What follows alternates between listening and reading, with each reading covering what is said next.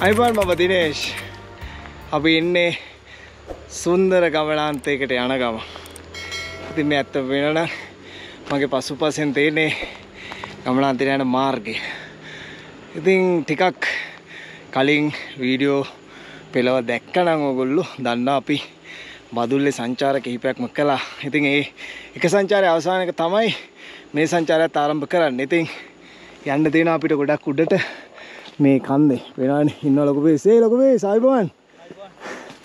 ඉතින් ඉරත් නික්ම යන්න බොහොම කිට්ටුයි. එහෙම කියලා අපිට බෑ අපේ ගමන තව දවසකට කල් දාන්න. ඉතින් උදයන්ගයි ආයිබෝන්. ඉතින් උදයන්ගයි ඉන්නවා මේ පාර සංචාරයට. ලොකු බේස් ඒත් එක්කම දිනේෂ්. අපි යමු සොඳුරු සංචාරයට. ඉහළට ගිහිල්ලා නැවතම ඔයගොල්ලෝ හමු වෙන්න. එන්න සොඳුරු සහ විශේෂිත කඳු වැටියකට තමයි අපි යන්නේ. ඒ විතරක් නෙවෙයි මේකේ කියන්න දේවල් බොහෝමයක් තියෙනවා. එන්න යන්න.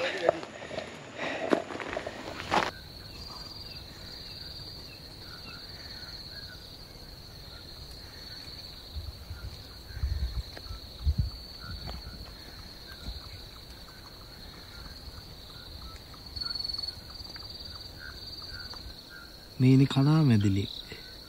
දැන් ඉතින් දකින්න බොහොම අඩුයි. පොඩි කාලේ කියනවා මේ කනා මැදිලිය අල්ලන්න එපා. කනා මැදිලිය කෑවුතින් මුහුදේ මඩයි. අහසේ තරුයි ගේන්න ඕනේ කියන හොඳ කරන්නේ. ඉතින් මං හිතන්නේ අත්තම්මලා එහෙම කියන්නේ නැත්තේ මේ සතාව ආරක්ෂා කරගන්න. ලංකාවේ වැඩි වටිනාකමක් නැති වුණාට චීනයේ එහෙම බොහොම වටිනාකමක් තියෙන ආදරණීය සත්ත්වෙක්. කනා මැදිලි බලන් ඉන්න. තා උඩට යන්න ගොඩාක් ඇති. හිටියොත් එන්න.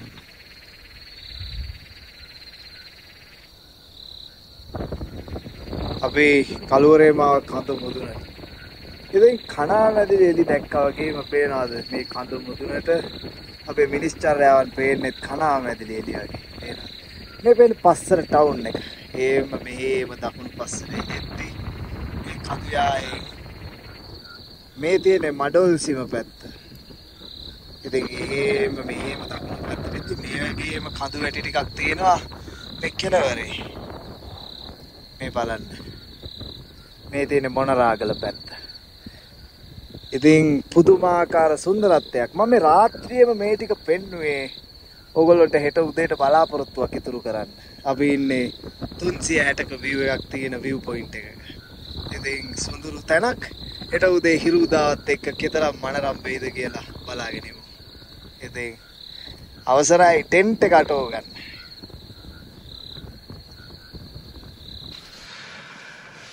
සීතල කියන්නේ පුදුමාකාර සීතලක්. අපි තේ එක හදලා කැම ටික හදාගත්තා. කැම ටික හදනවා වීඩියෝ කරන්නවත් උත්සාහ කරේ නෑ. ඒ තරමටම සීතලයි. ඉතින් මේ තමයි අපි හදාගත්ත කැම ටික. ලොකු පීරිස් අපේ උදයන් ගයියා. අපිට තියෙනවා බේක් බීන්ස්, සෝසේජ්, වඩේ, ඒත් එක්කම පාන්. ඉතින් රසවත් කැම වේලක් කන්න තමයි තියෙන්නේ. රෑට ගන්නවා ඉංග්‍රීසි බ්‍රෙක්ෆාස්ට් එකක්. බ්‍රේක් බීන්ස් එක්ක. හරි කොහොම නමුත් අපි කන්න පටන් කමුනේ ලොකු පීරිස්. බඩගිනි සෑහෙන.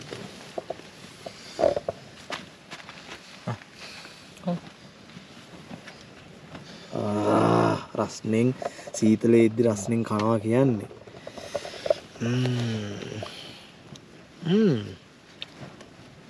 වෙනම එකක්. කාලා නිදාගන්න ගිහලා හම්බෙන්න. අපි කනවා බඩගිනි සෑහෙන.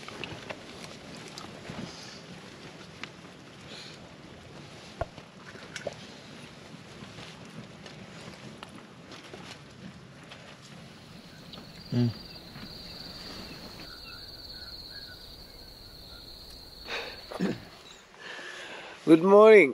තාත් සුන්දර කඳු මුදුනක ලුණුගල කඳු මුදුනේ තමයි මේ කඳු රාත්‍රිය ගෙවා දැමුවේ. ඉතින් ඒ රාත්‍රිය බොහොම වෙහෙසයි. එක නිින්දයි උදේ වෙනකම් සීතලම සීතල රාත්‍රිය. ඉතින් දැන් වෙලාව ඉර පායගෙන නැහැටි බලන්න. ඕම හැරෙන්නකො මේ පැත්තට. පේනවාද?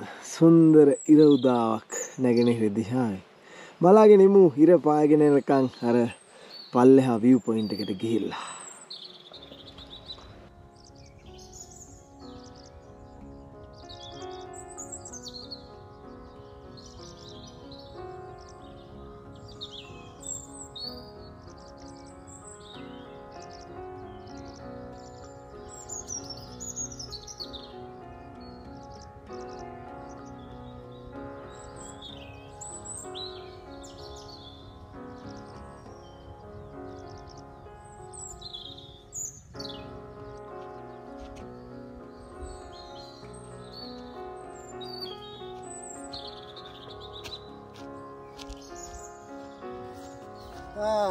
good morning. ඔයගොල්ලෝ ඉර උදා බලාගෙන ඉන්නවා නේද? බලාගෙන ඉන්න. හරිම සොඳුරු උදෑසනක්. දෙවතාවට good morning. බලාගෙන ඉමු ඉර පායන.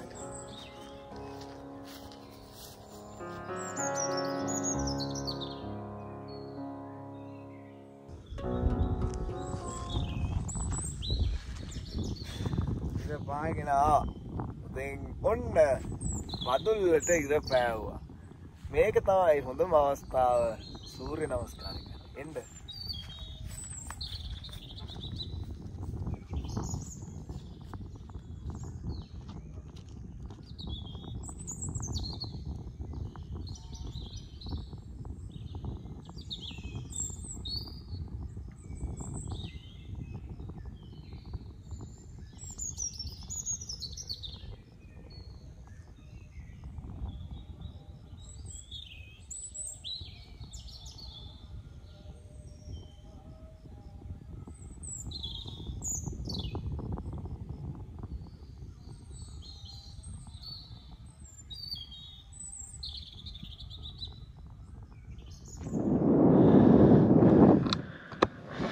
ඉර පාගෙන එනකන් අපි යවුව පොඩි ගිනි මැලයක්. බලන්නකෝ.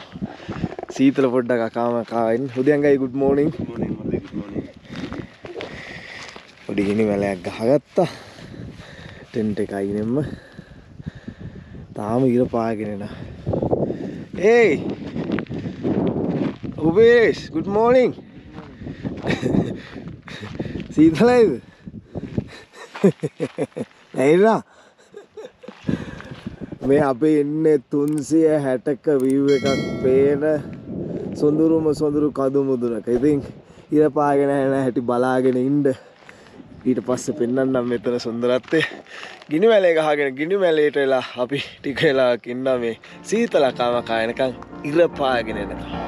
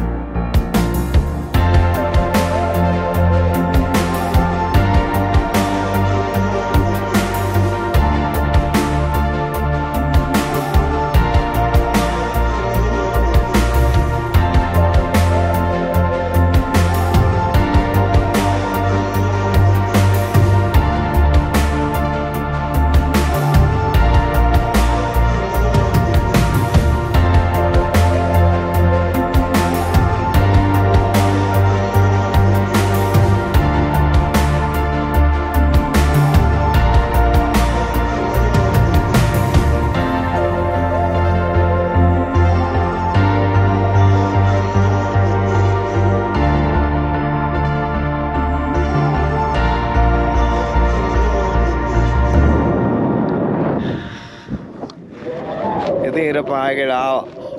වතුරේක රත් වෙලා තියෙන්නේ. තේ එකක් බොන්න තමයි උත්සාහය. ඉතින් දැක්ක නේද? මේක මහා පුදුම තරම් සුන්දර තැනක්.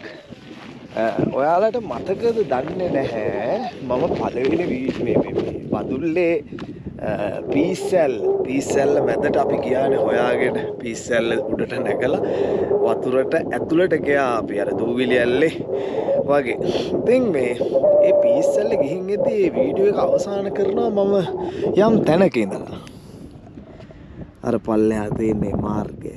ඉතින් මම එතනදිත් කියනවා ඊළඟ වීඩියෝ එකට පුංචි ඉංගියකුත් එක්ක තමයි මම මේ වීඩියෝ එක ඉවර කරන්න කියලා. ඉතින් අර තියෙන්නේ ඉංගිය. ඒ පාරේ ඉඳලා තමයි ලුණුගල කන්ද පේන මානේ ඉඳලා තමයි මම ඒ ටික කිව්වේ.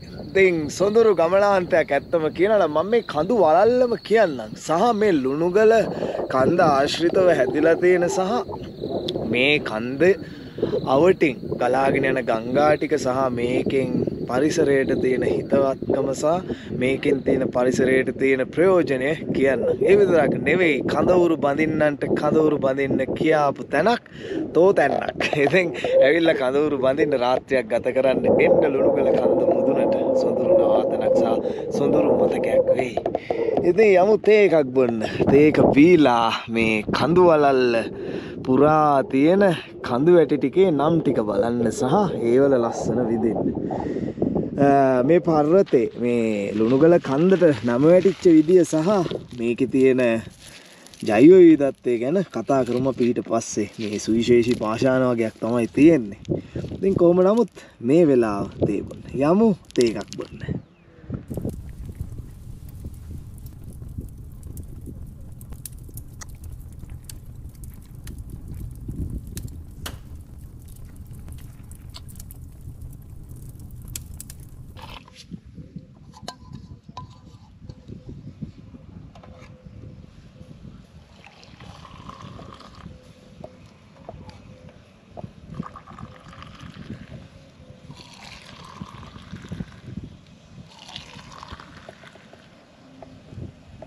Thank you.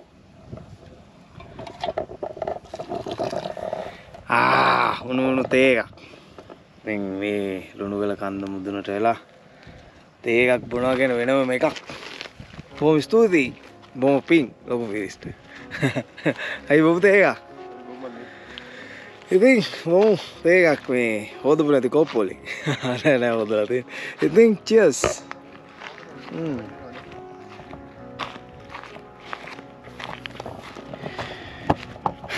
තේක මේ කෝප්පේ වාසනාවන්තයි ඈ. මේ කෝප්පේ යනවා කඳු මුදුන් වලට. දැන් තේ බොන්න හොඳ තැනක් හොයාගන්න. ෂා මෙතන මාරු. හරි.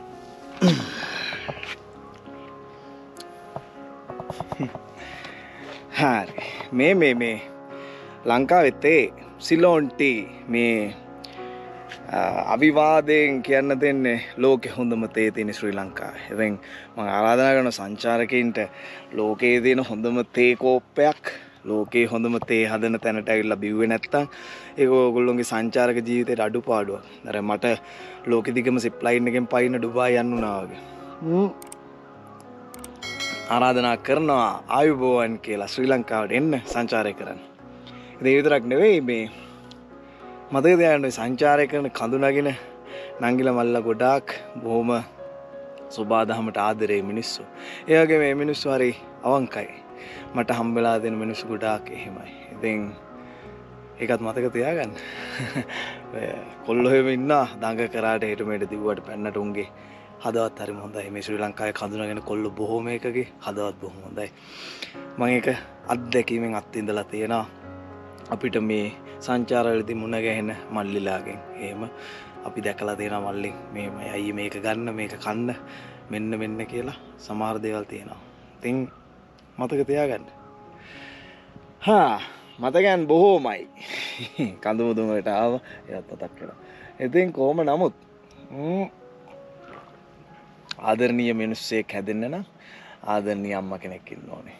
නැත්තම් ආදරණීය වටපිටාවක් තියෙන්න ඕනේ. ඉතින් සුබාදාම බී කරනවා සොඳුරු මිනිස්සු. අපේ රටේ මිනිස්සුත් සොඳුරුයි. විදේශිකයන්ටත් ආරාධනා කරනවා මේ සොඳුරු රටට පාරාදීසයට එන්න සංචාරය කරන්න කියලා.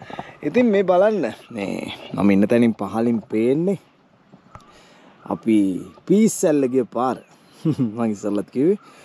ඉතින් මේ කඳු පන්ති බොහෝමයක් තියෙනවා. ඉස්සල්ලාගේම ආයෙ කියන්න දෙන්නේ බඩගිනි සෑයන්. උදේට කාලා කඳු පන්ති ගැන කියන්න. මම අපේ රටේ සහෝදරයෝ ගැන කියන්නේ. අතනත් තියෙන view point එකක් අපි යමු තව ටිකකින්. යම් කැම ටික හදන්න. තාම සීතලයි අවුව පෑවුවට මේ කඳුළු.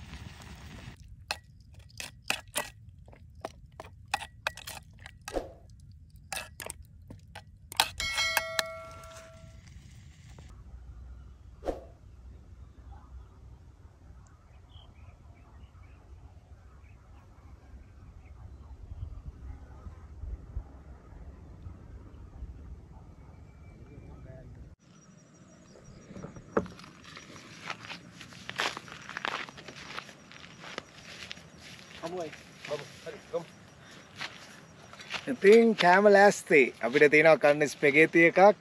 ඒක න අරගෙන ආපු එකක්. ඊට අමතරව පාන්, සොසේජ් කරන්න දෙයක් නැහැ. බඩගිනි සෑහෙන්න සරල කෑම ටිකක් තමයි උඩට අරගෙන ආවේ. මොකද ගොඩාක් යන්න බෑන බෑ. කොහොම නමුත් එන්න අපි කමු.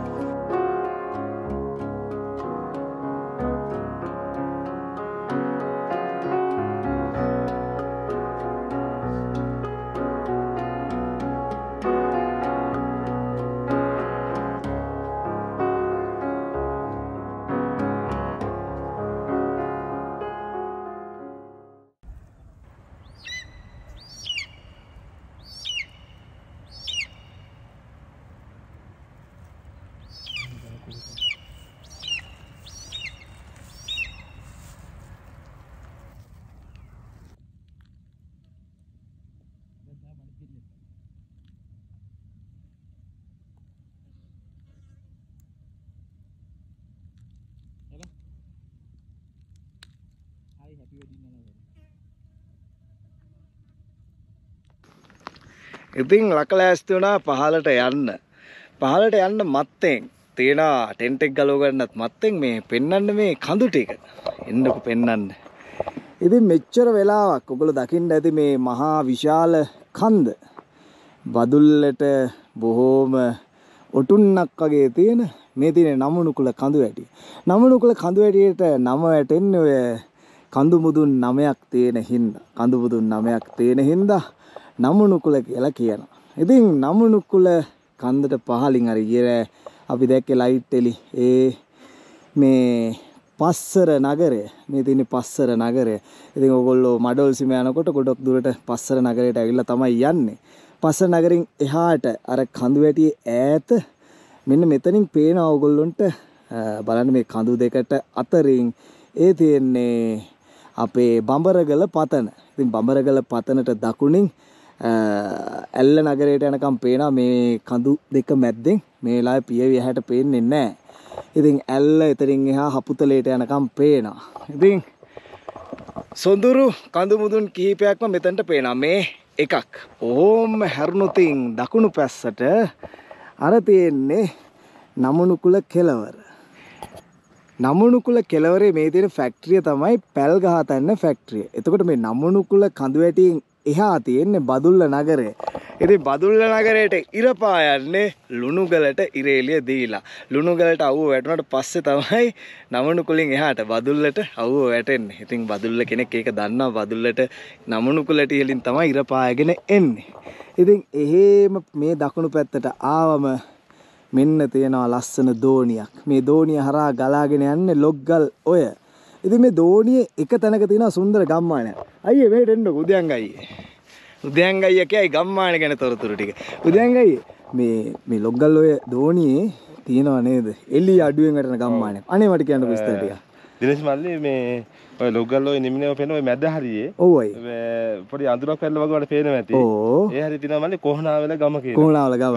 ඔව්. ඒක ඇත්තටම හරි දුෂ්කර ගම. මොකද ඒ ස්ථානට ඔව් අයි. ප්‍රවිෂ්ඨ වීමේ මාර්ගයක් නැහැ. අර මම මේ අපි දෙතුන් සැරයක් ඔය ගැන විස්තර හෙව්වා. මේ දුෂ්කර පාසලක් එහෙම තියෙනවා කියලා. මම හිතන්නේ අයියාගේ අදහසකුත් තියෙනවා අපි මේ පාසලට යන්න දවසක. ඉතින් කොහොනාවල ගම්මානේ තමයි එතකොට දෝණිය තියෙන්නේ. එතකොටයි මේ ලොග්ගල් ඔය ගිහිල්ලා එකතු වෙන්නේ ඉසෙඩ්ඩි ඇලට. ඔව් ඉසෙඩ්ඩි ඇලට අපි පොළොන්නරුවේදී මුණ ගැහුණා. ඔව් ඒ කියන්නේ අවසානයේ මහවැලි ගඟ තමයි එතන. මහවැලි ගඟ. ඔව්. ඉතින් ඉසෙඩ්ඩි ඇල ලොග්ගල් ඔය ගිහිල්ලා ඉසෙඩ්ඩි ඇලට එකතු වෙනවා. ඉතින් මේ දෙකම ගිහිල්ලා පෝෂණය කරන්නේ මහවැලි ගඟ. ඉතින් මේ ලොග්ගල් ඔය ගලාගෙන යන්නේ මේ දෝණිය මැදින්. එතකොට අයියේ ලොග්ගල් ඔය නිර්මාණය වෙන්නේ කොහෙන්ද කියලාත් කියමු අපි. මල්ලි ලොග්ගල් ඔය නිර්මාණය වෙන්නේ මල්ලි මේ පස්සර ප්‍රදේශයේ. පස්සර ප්‍රදේශයෙන් තමයි ලොග්ගල් ඔය නිර්මාණය වෙන්නේ. පස්සර ප්‍රදේශයේ වැටෙන වතුර. ඔව්. පහළට ගලා ගිහින් තමයි ඔය ලොග්ගල් ඔය නිර්මාණය වෙලා මයංගලේදී මහවැලි ගඟට එකතු වෙන්නේ. එකතු වෙන්නේ. එතකොට අයියේ මැණික් ගඟ නිර්මාණය වෙන්නේ කොහෙන්ද කියලා කියමු. මල්ලි මේ පස්සරින්. ඒ කියන්නේ පස්සරින් මේ පැත්තට යනවා ලොග්ගල් ඔය. අනෙක් පස්සට යනවා මැණික් ගඟ. අපිට පාදයාත්‍රාවේදී මුණ ගැහුණු සුන්දර මැණික් ගඟ. ඉතින් අයියේ මැණික් ගඟ මේම ගිහලා බුත්තල මොනරාගල පැත්තෙන් බුත්තල කතරගම යාල හරහා මැණික්ගඟ ගලාගෙන යනවා. ඉතින් බලන්න කොයිතරම් සොඳුරු සහ මේ භූගෝලීය පිහිටීම මතින් කොච්චර ලස්සන තැනකද මේ තියෙන්නේ කියලා. ඕම බලන්න මේ දෝණියෙන් දකුණු පස කඳු ටික. හින්ද මම ඒ ටිකත් පෙන්නන්නේ. ඉතින් මේ ලොග්ගල් වල දෝණියෙන් දකුණු පස්සේ තමයි මේ මඩොල්සිම තියෙන්නේ. මඩොල්සිම පෙන්වන්න කලින් මම පෙන්වන්නම් පුංචි දෙයක්. මේ බලන්න. මේක නොපෙන්නුවොත් ඒ කියන්නේ මම මේ වීඩියෝ එක කරන අතර වාරේ මේ බලන්න ලොකු පීරිස් මෙතන තියෙනවා කපපු වලක් කියනවා ටෙලිෆෝන් කුල්ලක් ඉදි කරන්න කියලා. මේ බලන්න. ඒකේ තියෙන ප්ලාස්ටික් කුණු බියර් කෑන් ටික තමයි මේ එළියට ගන්නෙ.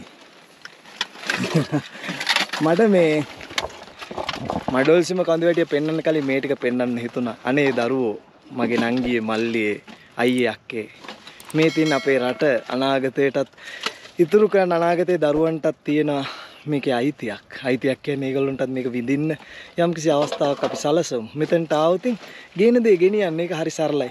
තමන් ගේන දේ තමන් අරන් ගියොත් පිට කෙනෙක්ට අස් කරන්න දෙයක් නැහැ. ඉතින් මම මේ මතක් කිරීමත් කාරුණිකව මතක් කරනවා සබාදාමට ආදරේ කෙනෙක් විදියට. එන්න මම පෙන්නන්නම් මඩොල්සිම කඳුවැටිය. ලොකු පිරිස ඉන්න මාත් සපෝට් එකක් දෙන්නම් පොඩි වෙලාවක් දෙන්න. වැඩේ කරගන්න. ඉතින් මඩොල්සිම කඳුවැටිය තමයි මේ තියෙන්නේ.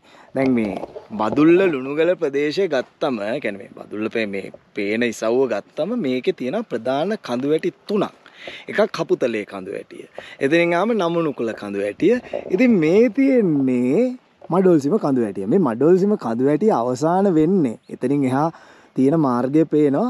ඒ අවසාන වෙන්නේ අර මඩොල්සිම view point එකෙන්. ඕගොල්ලන්ට මතක ඇති අපි මඩොල්සිම මේ කොහෙද පීස්සැල්ල වීඩියෝ එකේදී අපි මේ මාර්ගය සහ ඒ කඳු මුදුන් ටික පෙන්නුවා. ඉතින් අර ඈතින් පේන්නේ මඩොල්සිම. ඉතින් අර කොහොනාවල ගම්මානේ ඉඳලා මේ පේන ඉසව්වේ ඉඳලා මඩොල්සිමට එන්න ඕනේ. ඒගොල්ලෝ කිලෝමීටර් 8ක විතර දුරක් ගෙවාගෙන තමන්ගේ අවශ්‍යතාවය ඉටු කරගන්න. ඉතින් බලන්න අපි කොච්චර කම්ෆර්ටබල් සූන් එකකද ඉන්නේ කියලා. ඉතින් එහෙම මේ පැත්තට හැරුණම ඕන් තියෙනවා තවත් කඳුවැටි කිහිපයක්. මේ කඳුවැටියත් මේ ලුණුගල වගේම තමයි. මේකෙත් යම්කිසි කොටසක් මේ ලුණුගල වගේම පාෂාණයන් වලින් හැදිලා තියෙන්නේ. මේ තියෙන මුදුන් දෙක ලුණුගලම කොටස්. අපි මේ මුදුන් දෙකට යමු. ඔන්න මේ ගමන යන්න ආරම්භ කරපු තැනට තමයි අපි මේ ආවේ. එන්නකො පෙන්නන්න. මේ කඳු කෙලවරට ගිහිල්ලා මෙතනට ගියදී මීටත් එඩි පාන්න පුළුවන්.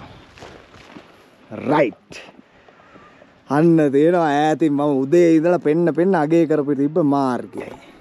ඉතින් මේ මාර්ගය යන්නේ ඒ ඉහළ මාර්ගය යන්නේ පීස්සැල්ල බලන්න යන්න පුළුවන් මාර්ගය. ඔය මාර්ගය යන්නේ ලුණුගලට. ඉතින් ඔය මාර්ගයේ ලුණුගලට යද්දී එතකොට හිතනවා එතකොට ලුණුගලට ඒ මාර්ගය යනවා නම් ඔයා කොහෙද ඉන්නේ? මම දිනේෂ් කොහෙද ඉන්නේ? ලුණුගල තමයි ඉන්නේ. අපි කොළඹ ඉඳලා මේක මේ හරි ලස්සනට නිර්වචනය කරා අපේ උදයන්ගය. ඒ උදයන්ගයගේ වචන වලින් මට කියපු දේ මේ මම කියන්නේ. ගාලු පාර කියලා කියනවනේ අපි කොළඹදී ගාල්ලට යන මාර්ගයට. ඒ වගේ තමයි ලුණුගලට යන මාර්ගයේ තියෙන කන්ද තමයි මේ ලුණුගල කන්ද හින්දා තමයි ඒක ලුණුගල මාර්ගය වුනේ.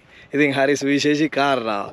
ඉතින් මට පහලින් තේනවා අර ලුණුගල මාර්ගය. ලුණුගල මාර්ගයේ දකුණු පසින් තියෙන්නේ මොනරාගල මාර්ගය. ඉතින් එහෙම මොනරාගල පැත්ත තමයි අර පේන්නේ. අර ඡායාවක් වගේ තියෙන්නේ මොනරාගල වැල්ලවාය පැත්තට සුවිශේෂී කඳුවැටියක් වෙච්ච මරගල කඳුවැටිය. ඉතින් එහෙම මේ පසට ආවම තියෙනවා වැල්ලවාය. වැල්ලවායෙන් තව දකුණු පැත්තට ආව මේ වනාන්තර ප්‍රදේශයක් සහ කඳු මුදුන් වලින් පිරිපුන් ප්‍රදේශය තමයි බුත්තල. ඉතින් බුත්තලින් ආයේ දකුණු පැත්තට ආවම අන්න පේනවා අර ඉස්සෙල්ලා මං කිව්වාගේ බඹරගල පතන දිහා. ඉතින් ඕවා තමයි මේ පැත්තේ තියෙන සුවිශේෂී තැන්.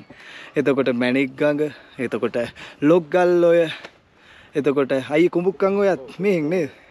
යන් ඊළඟ ගඟ යන හැම අපි උදයන්ගයි දෙන්න මට විස්තරයක්.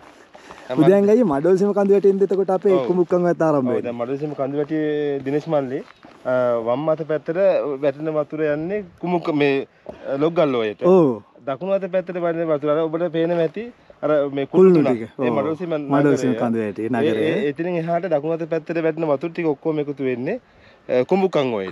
ඒක මොණරාගල හරහා යාල කැලේ හරහා අවසානයේ මහමුදට එකතු වෙන නැගෙනහිර පැත්තේ. අන්න හරි. ඉතින් බලන්න මේ ලුණුගල කන්දට ආවම මේ භූෂමතාවය සහ ලංකාව පෝෂණය කරන ගංගා ගැන බොහෝම දැනුමක් ගන්න පුළුවන්. ඉතින් ඒ විතරක් නෙවෙයි දැන් මේ අයියා කිව්වා මඩොල්සිම කඳුවැටියේ වම් පසට වැටෙන වතුර මම ඉන්න කෝණේ අනුව ලොග්ගල් වලට. දකුණු පසට වැටෙන වතුර කුඹුක්කන් වලට. ඔය වගේම තැනක් තියෙනවා මතක් වුණා. මතක් කරන් විනාඩියක් දෙන්න. දැන් විනාඩියක් බෑ තප්පර 5ක් දෙන්න. ඔව් සමහර උත්තර හරි. ඉදල් ගස් ඉන්නේ දින ඔය වගේ. වහලේ දෙපැත්තට වැටෙන වතුර යන්නේ පළාත් දෙකකට. ඉතින් ගියොතින් ඉදල් ගස් ඉන්න බල්ලා කැම්ප් කරලා ඉන්න විතරක් නෙමෙයි ඒවත් දැනගෙන එන්න. ඉතින් වෙලාව හරි ටෙන්ට් එක ගලව ගන්න. ටෙන්ට්ස් ටික ගලවගෙන අපි පිටත් වෙමු පහලට. ඕක තමයි මේ කන්දේ විස්තරේ. තව තියෙනවා මේ කන්දේ පාෂාණ ගැන කියන්න. යන ගමන් කියන්නම්. වෙහෙසයි කියෝලා. ගොඩක් නෑ. ටෙන්ට් එක ගලවන්න මත්තෙන් අපි මේ අපේ රාජකාරී කරනවා. දෑවැද්ද අරගෙන යන්න. ඉතින් මේ ඇත්තම කියන්නම් මම මේකට ඉංග්‍රීසි සබ්ටයිටල් පස්සේ දානවා. මේ අපි ගොඩක් දුරට කන්දකට ගියොත් මෙහෙම අරගෙන එනවා. නමුත් අපි ගොඩාක් පෙන්වන්නේ නැහැ. මම ඇත්තම කාරණේ අවංකවම කියනවා නම් ඒ පෙන්වන්නේ නැත්තේ මේ වීඩියෝ විදේශිකයෝ බලනවා.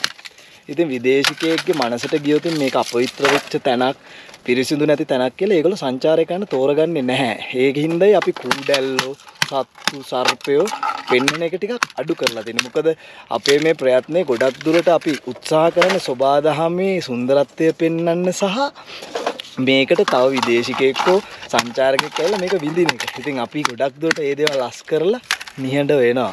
ඉතින් ඒ නිහඬකම මම හිතන්නේ අපේ නිහතමානීකම කියලා පිළිගත්තත් හරි. කොහොම නමුත් අපි මේ දේ මැරෙන තුර අපේ කඳු නැගින්න පුරාවට කරනවා. එවරස්ට් වල දවසක යන්න හැකියාව ලැබුණොත් පෙර කල පිනකට මේ වගේ කුණු පොඩ්ඩක් හරි එවරස්ට් වලත් දැක්කොත් අපි අරගෙන යනවා. නමුත් මං හිතන විදිහට ලෝකයේ මිනිස්සුන්ගේ ආකල්ප මීට වැඩිය ගොඩක් හොඳයි. ඉතින් ලංකාවේ අපේ මිනිස්සුන්ගේ ආකල්පත් මේ තත්ත්වයට ගන්න ලැබෙන්න කියලා ලැබේවායි කියලා අපි ප්‍රාර්ථනා කරනවා. ඉතින් කුණු ටික අස් කරගෙන යන්. ওই සද්දේ ටිකක් අමාරු නාට කරන්නේ හොඳ වැඩක්.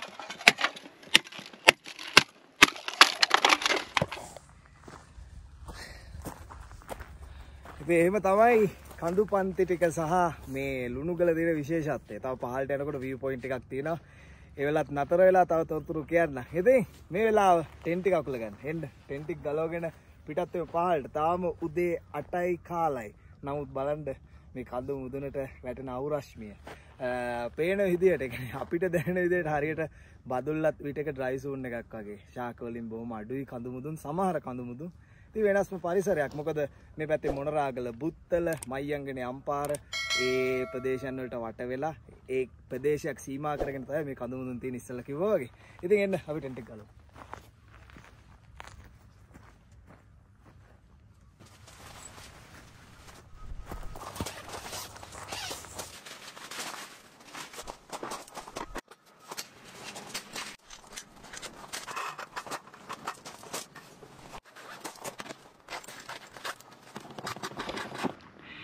ඉතින් සමුදෙනවා මේ ලුණුගල කන්ද මුදුනේ ඉඳලා නමුනුකුල කන්ද මුදුනට නැවත එන බලාපොරොත්තුවත් එක්ක. ඒ වගේම අපි මෙතන තමයි උයා පිහාගෙන කෑවේ. ඉතින් එතන අඟුරු ටික ඉවත් කරලා ගල් ටික ඉතුරු කරා තව කෙනෙක්ට මේව කරන්න. අඟුරු නිවෙනකන් ඉඳලා වල දැම්මා. ඉතින් ඒ ලී අඟුරු මේ පසට සාරයක් වෙයි කියලා ප්‍රාර්ථනා කරනවා. ඒ වගේ මේ තින් අපි ටෙන්ට්ස් කරපු තැන එතනත් පිරිසිදුව සුද්ධ කරා. ඉතින් මේ ටෙන්ට්ස් කරපු තැන ආසන්නයේ තිබුණු වල තමයි මේ තියෙන්නේ.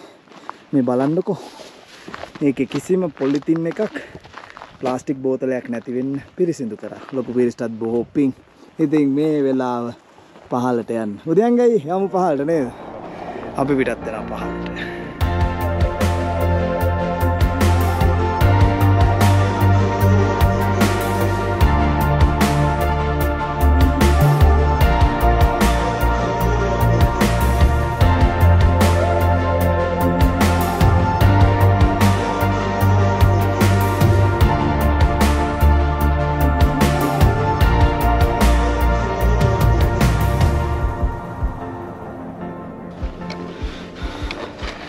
මේ අපි කන්ද බෑගෙන පල්ලෙහාට යනවා. ඊයේ රාත්‍රියේ දකින්න නැතුව ඇති මේ බාණ්ඩ. මේ පාෂාණ හරියට ලුණු වගේ. ලුණු වගේ හින්දා තමයි මේ සහ මේ සුදු වර්ණයේ හින්දා තමයි ලුණුගල කියලා නම වැටලා තියෙන්නේ. ඊට අමතරව දැන් මෙහෙට හම්බන්තොටින් ලුණු ගෙනාවයි කියනවනේ. මේ බදුල්ල දිහාවට මේක ලොකු රාජධානියක් නේ. ඉතින් එතකොටත් මේක බැලුම් වලක් විදිහට පාවිච්චි කරා නම් ඒත් මේකට ලුණුගල කියන නම වැටෙන්න පුළුවන්. කොහොම හරි මේකට තියෙන පුරාවෘත්ත ගණනාවක්. කොහොම නමුත් සුන්දරත්වය අතින් සුවිශේෂී වටිනාකමක් තියෙන සහ මේ හැඩහුරුකමක් තියෙන කඳු වැටියක්.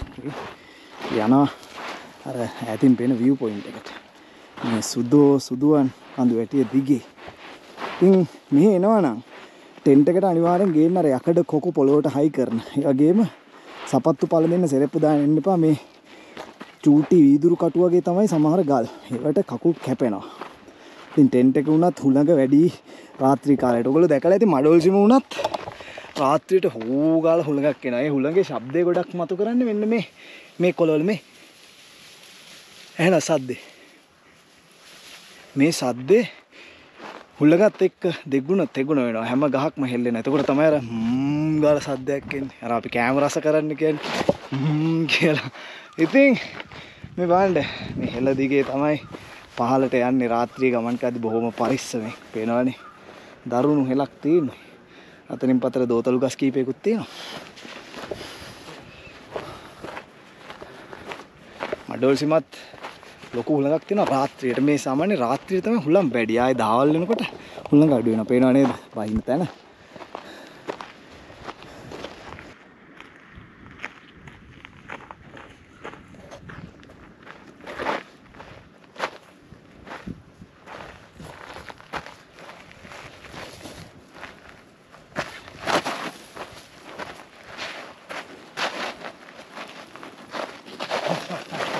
ලිස්සන්න කියාපු පොළ ඇගේ මාරි තිවුණ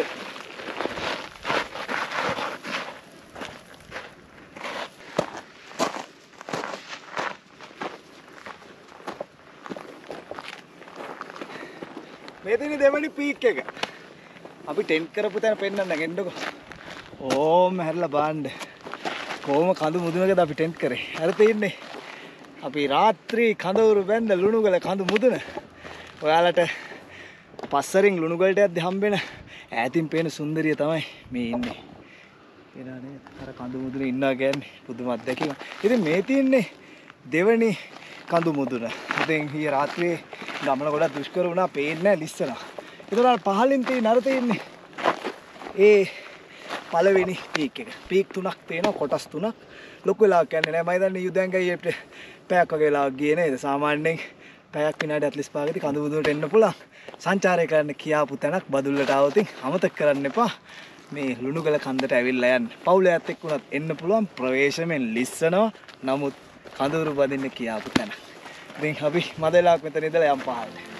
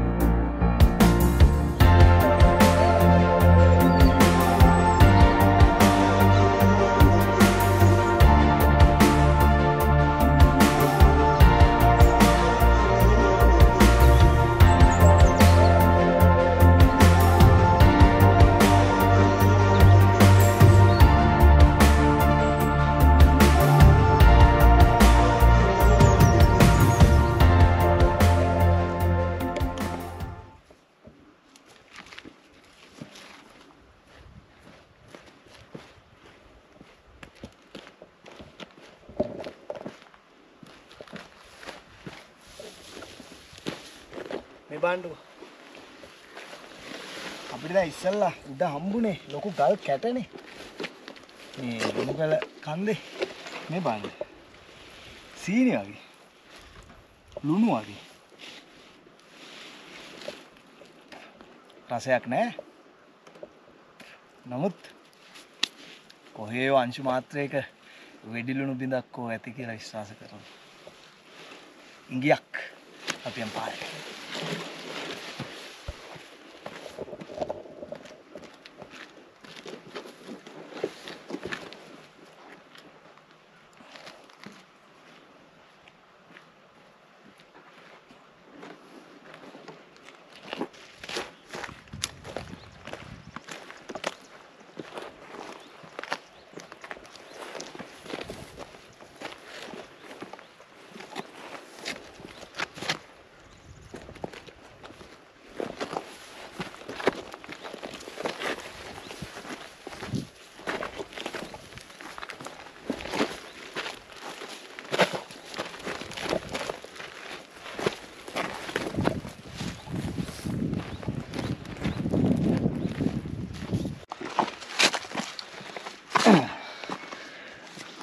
ඉතින් මේ කන්ද බහින ගමන් තමයි ඉන්නේ. තව බොහොම අධියර කීපයයි පල්ලයට යන්නද මේ ඔයාලට මේ කන්ද දැක්කම මතක් වෙන්නේ නැද්ද මේ වගේ කඳු? ඩුබායි වල ජබෙල් ජෙයිස් කන්දට ඩුබායි වල උසම කන්දට මතක ඇති මාත් එක්ක ඔයගොල්ලෝ ගියා. ඒ ජබෙල් ජෙයිස් කන්දෙත් සම්පූර්ණයෙන්ම මේ වගේ තමයි කඳු මුදුන. මේ කොළ පැහැති ශාක නැහැ. නමුත් තද කහ පැහැති කාන්තාරෙට ඔබින ශාක තමයි එහෙ තියෙන්නේ. ඉතින් ඒකත් මට මතක් වුණා මේ කර්කශ පොළවත් එක්ක මේ ගැටි පහළට යනකොට. ඉතින් මේ බලන්න හත්තා කඳු ඇටිය ජබෙල් ජෙයිස්. ඉතින් ඩුබායි වල ඉන්න අයටත් මං කියනවා ගිහලා බලන්න. නිකන් ඉන්න ගමන් හරිම ලස්සනයි. ඒ වගේම පෙබරවාරියෙන් පස්සේ නෑ පෙබරවාරි කිට්ටු වෙනකොට හරි සීතලත් අඩුයි. යම්කිසි මට්ටමක හොඳ අත්දැකීමක් ගන්න පුළුවන්. ඉතින් අර පේනවානේ පහළ තියෙනවා අපේ ගමනාන්තයේ ආරම්භය. ඒ කියන්නේ මේ සුන්දර ගමනාන්තයට ගමන් ආරම්භ කරපු තැන. ඉතින් අපි යමු එතනට කියලා කතා කරමු. මේ සංචාරයේ අවසානයේ ගැන සහ ඊළඟට යන්න තියෙන තැන ගැන. යමු. මේක ඉවර වෙන්නේ නැහැ. අද දවසේ එම් පිටි මිතුරුයි. අපිට තව කරන්න රාජකාරි බොහෝමයක් තියෙනවා. පහළට කියලා කතා කරමු.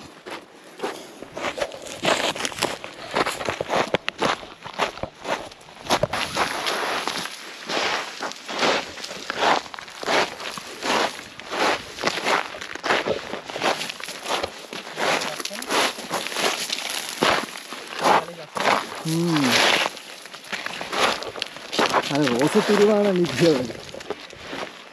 මේ බලන්න පාට. මේක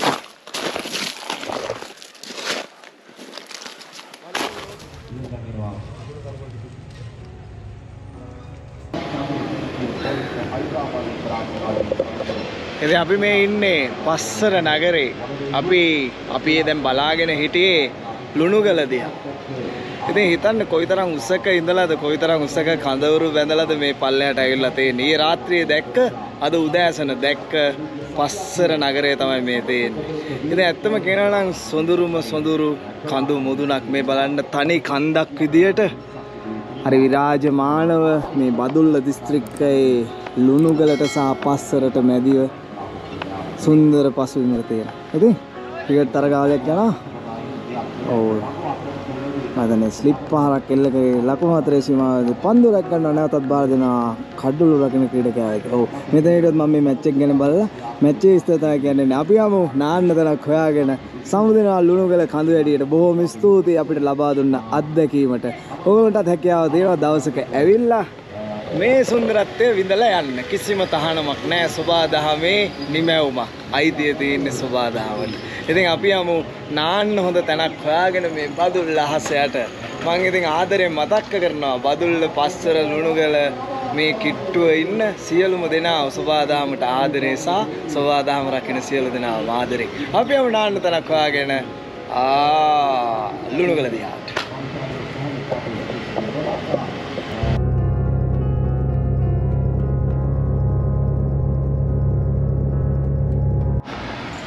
ලුණුගල කන්දේ තිබ්බ ප්ලාස්ටික් පොලිතින් ටික දාන්න යන්නේ කසල කළමනාකරණද කරන මේකකට.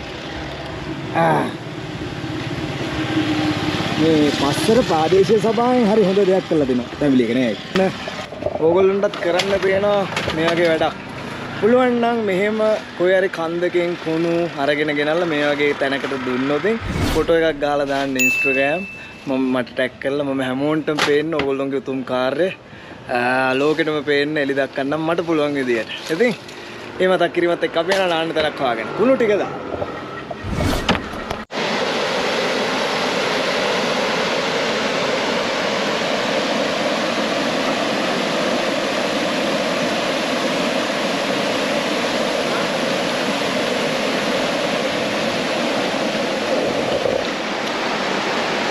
මේ වතුර පාර ගලාගෙන එන්නේ නමුණුකුල දිහාවෙන්. ඉතින් මේ නමුණුකුල දිහාවෙන් මේ ගලාගෙන එන වතුර පාර මේම ගිහලා එකතු වෙනවා බදුළුවට. ඉතින් බොහොම සුන්දර සහ සීතල වතුර පාරක්. මම මේ ටික වෙලාවක් වතුර පාර ඉස්සරහටලා බලාගෙන හිටියේ. නානවට වැඩිය මේ වතුර ගලාගෙන එන දිහා බලාගෙන ඉන්න එකත් භාවනාවක්. බලන්නකො මම බොරුද කිව්වේ කියලා. මෙතනින් එහා බොහොම ටික දුරකට විතරයි ගෙයක් දොරක් තියෙන්නේ. ඉතින් එතනින් එහාට තියෙන වනාන්තරය. ඒ විතරක් නෙවෙයි බලන්න මේ පර්වත අතරින් ගලාගෙන එන සුදු පෙනකට නංගමින් එන වතුර. ඉතින් තවත් කතා කර ඉන්න මොකටද අපි නාමු දැහැලා මේ සීතල වතුර. ඉතින් ඕගොල්ලොත් මෙතන නාන්න එනවනම් මතක තියාගන්න නමුණුකුල යන පාරේ තියෙන ලස්සන තැනක්. ඒ වගේ මේ බලන්න සුපැහැදිලි වතුර සහ හරිම සීතලයි. නාමුනේ ලොකු පීරිස්. මේ කට්ටිය අපේ කට්ටිය උදයන් අයියා ඉන්නවා ලොකු පීරිස්. ඉතින් නාමු එන්න නාමු අපි නමුණුකුලෙන් එන සීතල වතුර.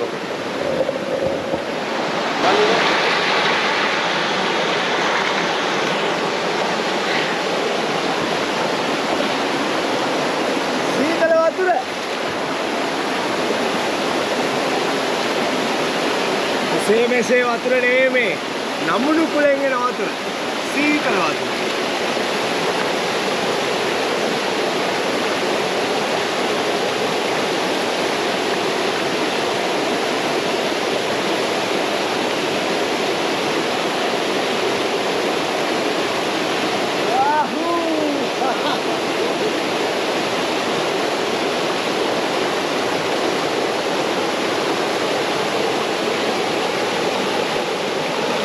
ඉතින් පැයක් දෙකක් නාන්න තමයි දැන් තියෙන්නේ.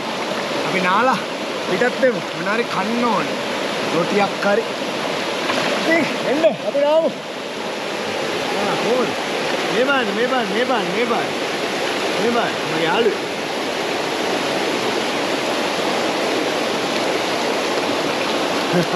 එයා ගියා. කලබල කරානේ අපි. එන්න අතර ඉන්නව බලන්න ඕනේ. අපි නාලා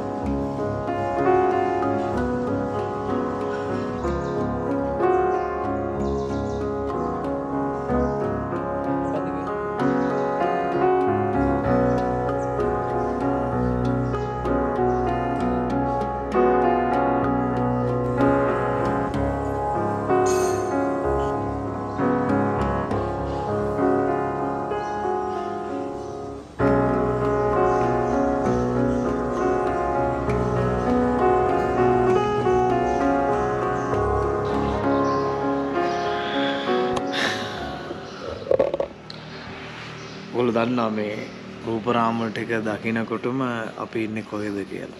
ඉතින් මතක ඇති මගේ හපුතලේ සංචාරයේදී ඒ වගේම අපි අර ඉදල්ගස් ඉන්න සංචාරයේදී කැලෑ කඩාගෙන එනවා අර ෆ්‍රෙෂ් මිල්ක් බොන්න තැනක් හොයාගෙන.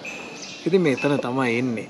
අපි ලුණුගල නැග පල්ලෙහාට බැහැලා අර අතන නමුණුකුලෙන් ගලාගෙන එන වතුර නාලා දැන් ඉන්නේ මේ හපුතලේ. ඉතින් ඒකත් හරි මේ අර සුවිශේෂී දෙයක් මං කිව්වා ලුණුගල මුදුනේදී කඳු ඇටි 3ක් තියෙනවා කියලා බදුල්ල මේ අවට ප්‍රසිද්ධ. ඉතින් හපුතලේ කඳු ඇටිය, ඒත් එක්කම නමුනුකුල කඳු ඇටිය, මඩොල්සිම කඳු ඇටිය. ඉතින් ඒකෙන් මේ ඉන්නේ හපුතලේ කඳු ඇටියේ. ඉතින් අපි ඊයත කලින් වීඩියෝ වලත් මඩොල්සිම කඳු ඇටියේ කරක් ගැහුවා. නමුනුකුල කඳු ඇටියේ, ඒ කියන්නේ ලුණුගල මඩොල්සිම දිහා. ඉතින් මේ ඉන්නේ හපුතලේ. ඉතින් හපුතලේට ආවොතින් අමතක කරන්න බැරි තැනක් තමයි මේ. ඉතින් මෙතනට ඇවිල්ලා මේ චොක්ලට් කේක් කෑල්ලක් කාලා බනිස් එකක් කාලා මේ වගේ උණු මොන ෆ්‍රෙෂ් මිල්ක් එකක් බීලා යන එක දැන් අර හපුතලේ පැත්තට ආවොතින් නොකර යන්න බැරි දෙයක් වෙලා. මම මේ හකුරුත් එක්ක තමයි ෆ්‍රෙෂ් මිල්ක් එක දෙන්නේ. ඉතින් මට කියන්න තියෙන්නේ මේ තියෙන්නේ පරණ ටී ෆැක්ටරි එකක්. මේ බාන්නකෝ අවට වටපිටාව. ඉතින් මේ ටී ෆැක්ටරි එක තමයි කැඩිලා බිඳලා ගියාට පස්සේ මේ හෝටලයක් විදියට මේවා කරලා තියෙන්නේ. ඉතින් මට එකෙන් කියන්න තියෙන්නේ අර අතීතයේ කතාවක් තියෙන මේ කුණකින් පොසත් වෙච්ච මිනිස්සු ජීවත් වුණා කියන ඒ වගේ පුංචි දෙයක්ත් ඇති අපිට අපේ ජීවිතේ හරි පාරකට යොමු කරන්න ඒ වගේම හරි ව්‍යාපාරයක් කරන්න. ඉතින් ඒ අදහසත් එක්ක මේ සංචාරය නිමා කරනවා හපුතලේ ඉඳන්. ඉතින් මේ වෙලාව සමගින යන්න මොනවාරි හොඳ දෙයක් හෝ අදහසක් හෝ විවේචනයක් තියෙනවා නම් කමෙන්ට් එකක් දාන්න, ලයික් එකක් දාන්න. ඒ වගේම channel එක subscribe කරන්න. මේ වගේ සොඳුරු ගමනාන්තයන් වලට යමු. ඊළඟ වතාවෙත් ඉතින් සමුගන්නවා හපුතලේ ඉඳන්. අයුබෝවන් මම දිනේෂ්. ඉතින් තවත් සොඳුරු සංචාරයකින් මුණ ගැහෙමු. එතෙක් සමුගන්න මේ වෙලාව මේ රසම රස ෆ්‍රෙෂ් මිල්ක් එක රස විඳින්න. අයුබෝවන්. ඔය කැමරාවට පිටිපස්සින් ඉන්න ලොකු පීරිස් අයුබෝවන් කියලා නිමා කරයි. මුණ ගැහෙමු තවත් සුන්දර වීඩියෝ එකක්. අයුබෝවන් කියමු. අයුබෝවන්.